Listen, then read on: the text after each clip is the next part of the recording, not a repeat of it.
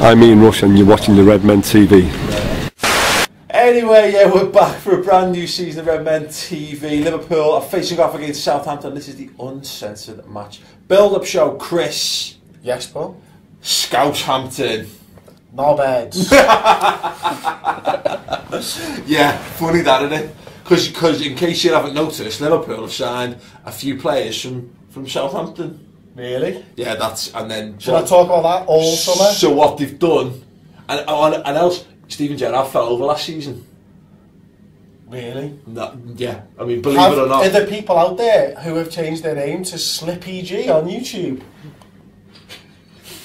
Anyway, it's a brand new season. Last season's gone. We wish it could have been better, like my winning the Premier League title, but we didn't. Anyway, new season, new players, some of them from Southampton. I actually, Jack, I wouldn't expect, well, obviously Lalanda's going to be injured. Ricky Lambert, I suspect he'll start on the bench either way. Doesn't look like they're gonna figure. Dejan Lovren though probably will, and he's looked pretty good in what we've seen him so far. I thought in his non-competitive debut he was outstanding, particularly the first half. I thought he really stood out, so he'll definitely be in that team, I should think, fitness providing, and we'll get a look at Lambert as well at some point in the game. He'll come on and face his former team, and let's hope he scores the goal we're waiting for. Nice to see. Absolutely. I mean, we're hoping that he's got all of that sort of bad form out of his system in pre-season. Yeah, let's hope. Yeah, I mean, we'll talk a little bit more about Liverpool in a sec. The beauty about it, if I just interrupt, is that we're not desperate for him to be successful like we were with Peter Crouch, who didn't score for like 3 months, and we were all, desperate that he would get on the score sheet. It can take his time. Doesn't matter, does it? Well, it's interesting. In fact, actually, I was going to come to this later, but we can come to this now, because why not? Brendan Rodgers talking about him in the post-match press conference after Dortmund, and he actually got quite spiky when asked about his performances and a search for a goal. So I'll tell you what we're going to do. Let's go to that clip now. We only saw a few minutes from Ricky Lambert today. He's still looking for his first goal in a Liverpool shirt. And do you think the fact that he desperately is looking to score his first goal? And you made a phrase for his last season about the Liverpool shirt being a heavy shirt. Do you think maybe? No, don't worry about that, Ricky. Yeah. Don't put pressure on Ricky Lambert to get goals. Ricky Lambert's been brought in here, to be a very valuable member of our squad. He's obviously been handed probably more game time in pre-season because we were still looking for one or two other things. But I'm so happy I've got him here. He's a good guy. He works very, very hard, and his role will become more prominent throughout the season as we play. And he's proven it all his career. He's got goals, whatever level he's played at. He come on for international, he gets goals. Southampton the last couple of seasons in the Premier League, he gets goals. So there's no need for him to be under any pressure. He needs to come in at 32 years of age, contribute to the history of this club. He's a big supporter of the club, but he's past that now. He's here to do a job. I trust him to do the job, and he will do a great job for us. So, but basically, obviously, the gist has been Brendan Rodgers saying there's no pressure on Ricky Lambert to score goals, and I think the important thing there is that, because he's talking about over the full course of the season, we'll see Ricky Lambert's worth. I think we will, yeah. I think he'll definitely add something to the squad. For me, as a Liverpool fan, I want other Liverpool fans to give him the time to get into his groove and to get a few goals, because this is a guy who loves our club as much as any of us, as much as any of us fans, and we need to give him time to settle in and stuff and not jump on his back early. Look, he's not cost us a great amount of money. I think he can definitely add something to our squad, and maybe we will only see the worth later on in the season, and that's fine. Yeah, and the fact of the matter is, Jack, it's clear Daniel Sturridge is our best centre forward. Yeah, it's just a shame, and again, it's what Brendan Rodgers says there, is that we shouldn't have seen as much of Lambert in pre-season. Sturridge should have been available for more of that, but for injuries, and because of that, Barini as well. Yeah, and Barini as well. Yeah, so Lambert's kind of been dropped in at the deep end, and as such, I've had people saying, "What? How did signing Lambert improve upon Iago Aspas?" well, let's probably wait for him to play a competitive game and see how he fares over the course of a whole season before we start to make stupid judgments like Iago Aspas is better than him, because, to be honest, just by turning up and being Ricky Lambert and not Iago Aspas already makes him better than Iago Aspas. Compare the season, in the last full season they played in the Premiership. And who would you rather have? Well, exactly, and you look at it like Premier League teams of the year, like statistically and stats and fantasy teams and all that, which is no great, I understand this is not how teams are built, but Ricky Lambert was as good a value as anyone in that league last season. He's a Scouser. Why would he not be playing for Liverpool? I think another thing to pick out from Rodgers' comments that we've just seen is the sort of, that infers that he's got an awful lot of faith in the other players in his squad, as we've talked about throughout the week, to step up and provide more goals. We can expect more from Coutinho, Sterling, Henderson. All of them should be scoring more. It's clear, isn't it? It's like, I mean, that we've not spent £4 million on a 32-year-old centre forward as a replacement for Luis Suarez, and yet people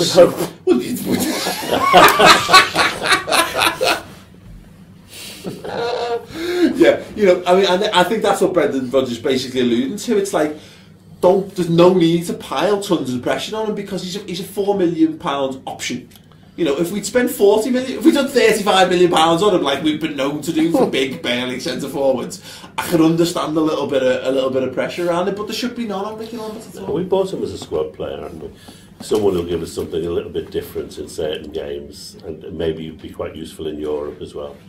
And for £4 million, you can't get better than that. I don't even think he's an impact player, though. I think he's just a player to rest our other players. An option so that he can come on the field and make up the numbers and rest other players. I think he's being a bit disrespectful there. I think when you look at what he's got and what he brought to that Southampton team, he's a quality footballer, and I think, I don't want to over egg it too much, but you look at, I've already seen glimpses of what he's brought. He looks shit when people are playing through balls to him. Of course he does. But when you get the ball to him, I mean, look at Man City as a great example of it. This is just one little touch. I can't remember if it was for a goal, but he just plays a little ball inside. I think it might be to Anib or someone like that, or maybe Sterling. But that's where he's going to be at his best. When he's at his best is when there are other players near him. Yes, completely. We spoke a couple of weeks ago whilst you were away, Paul, and we said, the sort of game that's going to suit Joe Allen is probably also the similar sort of game that's going to suit Ricky Lambert, when we're not making that rapid transition up the pitch, when we're actually playing a higher three. And Lambert's got players near him, as you say, got support from the midfield. I think when we're trying to blaze upfield really fast, Lambert's not really got a position in that team. He's going to look out of place. The other thing we haven't seen, of course, is him playing with Lallana, because he obviously had a good partnership with Southampton, and we haven't had a chance to see that yet. I think I can see him having a very good partnership with Daniel Sturridge as well. It's a completely different front two pairing to Suarez and Sturridge, which should really go without saying.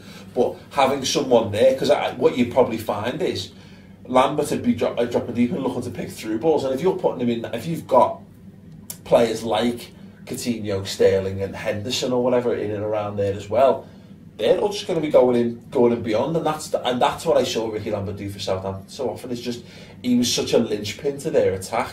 He's a lot more cultured again than people give him. He's not at times he wasn't that 9. He was that 9.5 false 9 type. I think he's got bags of ability, and I think as Brendan Rodgers, we'll see that in the fullness of time. Big question though, and any Southampton fans watching as well, I want to know your thoughts on this. What would Ricky Lambert do if he scores in this game? Because celebrate. Well, that's what I mean. Because he's got to show. Does he do the normal show respect to his previous clubs, which generally speaking is a load of bollocks, isn't it? I mean, unless you've got an incredible history with these teams, which I suppose is maybe a case with Southampton, but also it's his boiled team. It would be his first goal. It's the last minute of the game. It's 0-0, and he scores in the Kop. What's he going to do? Go. I think he's going to go. No, I will be dead for respect. When it actually happens, we'll find him on row 15 of the Kop, naked, crowd surfing down. You might find that in that case he would be over with the Southampton fans towards the end, giving them a bit of applause. And my More understanding than is likely. he's very much gone with their blessing, and they all understand his move. As opposed to Lallana, who had to take out a Yes. full-page advert to say soz. Speaking about Southampton, then, I mean, Jackie, this is a big test for Southampton. You know, they've been asset stripped. Naming the team. Yeah. Yeah. Finding sufficient. I mean, they're not quite a Blackpool, are they? But Hey, they're really strong in goalkeeper though. yeah, they are strength and depth in the goalkeeping department. Much strength and depth. But look, Koeman's a good manager, and obviously carries a lot of weight behind him as well. They've still got some good players They've there. got some good players, yeah, they have. They've got... If Morgan Schneiderlin's head is in the right place. James Ward-Prowse is an excellent young player as well, and they'll look to him this season to be one of their key players, and I think he he played a lot of football last season, but I think he's probably ready to make that step up and be a more senior player, and he's got an awful lot about him, and he'll be looking to break into the international setup, I'd imagine, in the next 2 seasons, this season if you like. So there are still some good things there, and I don't think we should be... it'd be very easy to create a narrative whereby we take everything for granted because people expect us to go there and win, but we need to show them a lot of respect as well. Mm-hmm. Yeah, it's going to be interesting. There's a case to be made. We know what Southampton are, that they play good football, but they are an unknown quantity. I don't think we know anything about them, do we? No. They've lost most of their defence, they've lost most of their attack. They've got a different manager, we just have no clue what they're going to be like. Who's he got up front? Who's left? Rodriguez is still there. Is he still injured? He's still injured. Seriously, this is what I mean. That's a bad. Coleman brought a player called Pele with him from Twente. Good knowledge, Ben. Thanks very much. Get in. Getting on a bit though. Ben from the sidelines. Good shout, mate. Any good? Scored like 55 in 68 games. Okay then. Why were we not in the... You know that raid we've done on Southampton? See if it's any good. Still got a few weeks left. Ian taking notes in the stand, like the Southampton chairman's going, just fuck off. But the biggest mistake I ever did was giving Ian his mobile number. But you're right, absolutely. But the players that are left in that squad have got something to prove as well, because everybody's writing them off. I've seen a few conversations on Twitter and even on articles about them going down. You know what I mean? And people think that they're going to go down and stuff, and the players in that squad will be looking around at the beginning of the season going, what the fuck did they know? You know what I mean? They'll have a lot to prove, especially early on in the season. Yeah. The other... Saying it to an empty changing room, like. But the danger is, I suppose, that you've got players in that team who might be looking at the situation as 3 games before deadline day as well to prove their worth, and why haven't I been picked up yet by a bigger team? Yeah.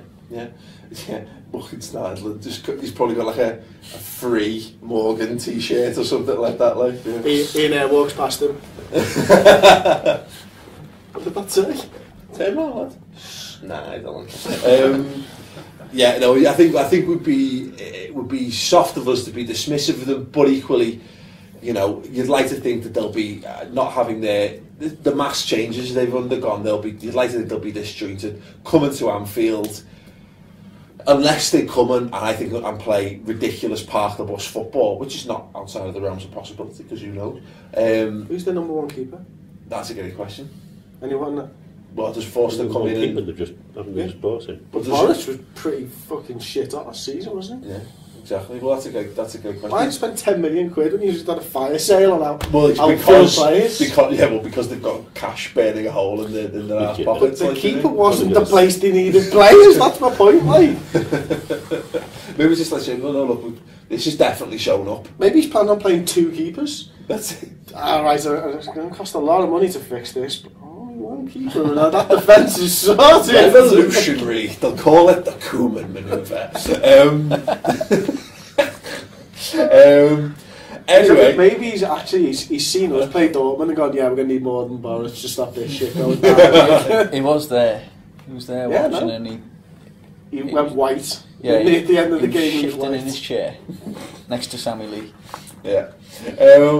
So let's move on from that, because I do feel again that these are all going to come back to haunt us if Southampton turn it on big time at the weekend. Glenn Johnson, or is it John Glenson, Chris? mainly, for the most part, it's John Glenson. Yeah. For those of you who are new to Redmen TV, there's a theory that basically Glenn Johnson was kidnapped at some point in the last 18 months and replaced by an evil shit at football clone known as John Glenson. We saw signs of Glenn in Dortmund. Against Dortmund, I should say, but maybe just over in Dortmund. He's been spotted over in Dortmund. I don't think it's so much that he's been kidnapped. It's a bit like one of those people who's got someone else inside him, like in science fiction. You're still in there. You're still in there. Come on. Yeah. Glenn, come on. It's Henderson. Come on, Glenn.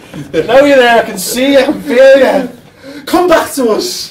Fight against it. Yeah. There's an episode of Buffy when Giles gets turned into a demon. There you go. Again, if you're new to Redmen TV, expect pop culture references. We've not done a Harry Potter one yet. Culture references. Aging pop culture references. Not unlike ourselves. Glenn Johnson, I mean, I'm at the point with Glenn Johnson now where all I want to see from him this season is like just be an average right back.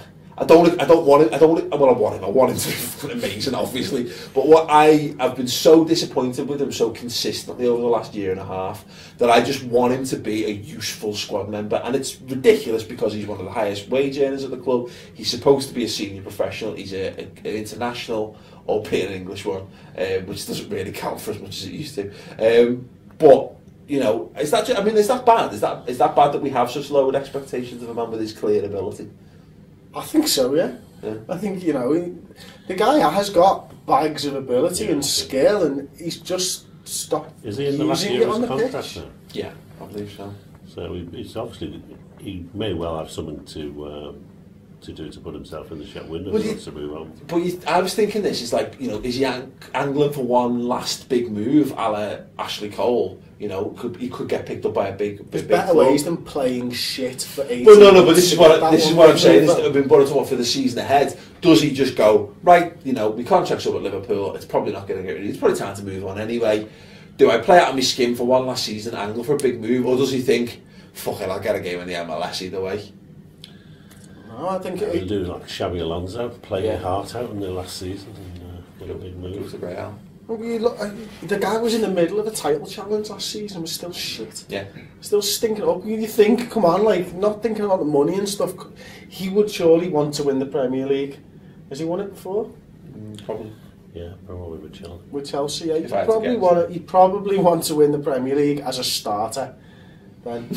Yeah. Come on, like, give your all last season. Let me know your thoughts on this in the comments, please. What do you think to Glenn Johnson? Because he's taken loads of stick, and look, I think some of it a bit too much, because when people start saying, I hope he gets injured, you just are not better, basically. Because as long as Liverpool playing, he's different. The World Cup let me know in the comments. Him as well, maybe so, but I want to know, you know, should Liverpool keep faith with him?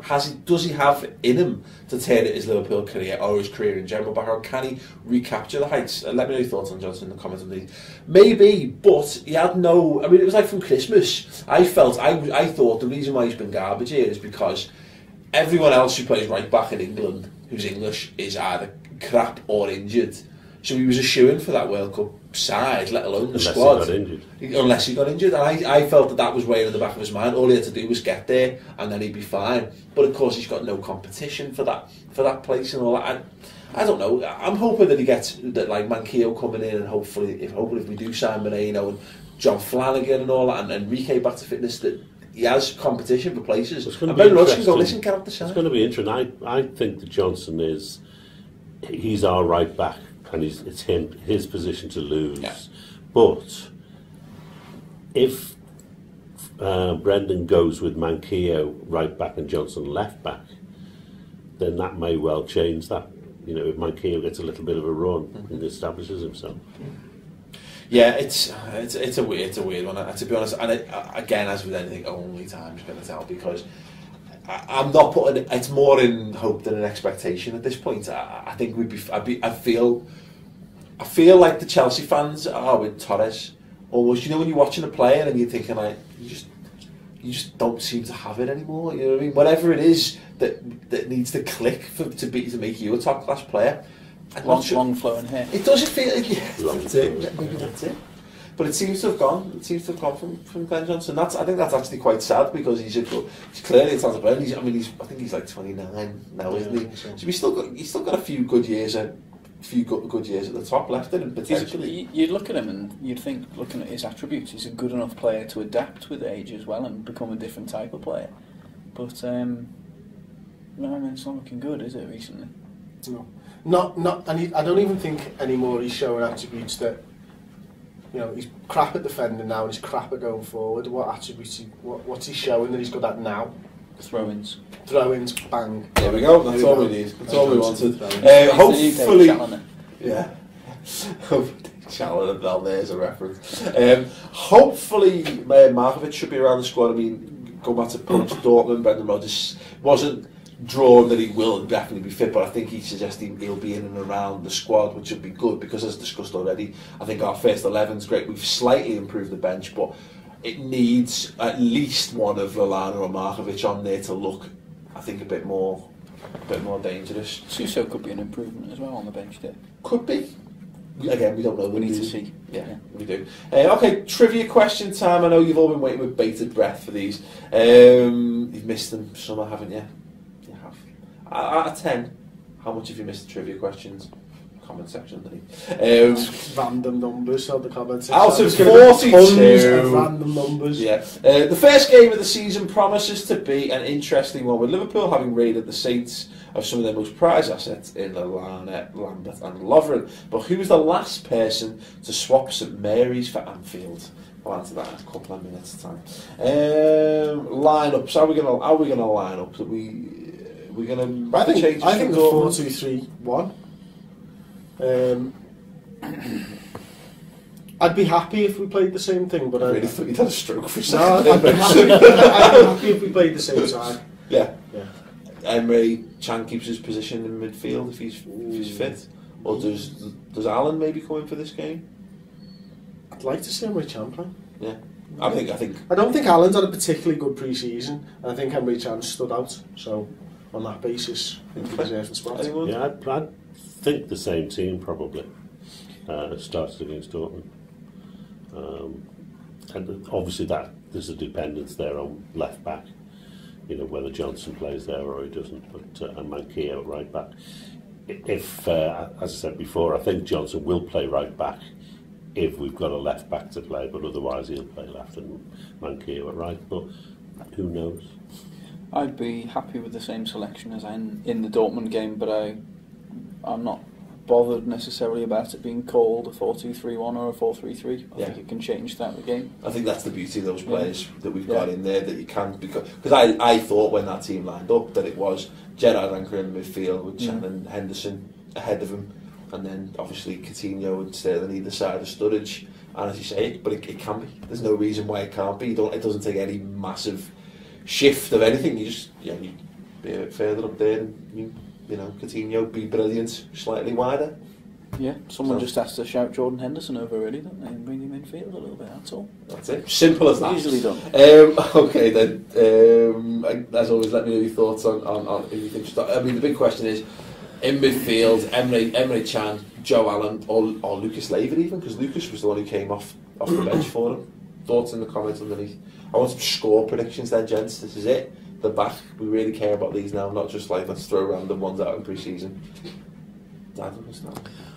Well, I'm hoping that we get another clean sheet, start the season off with a clean sheet, and therefore I'm going for 2-0.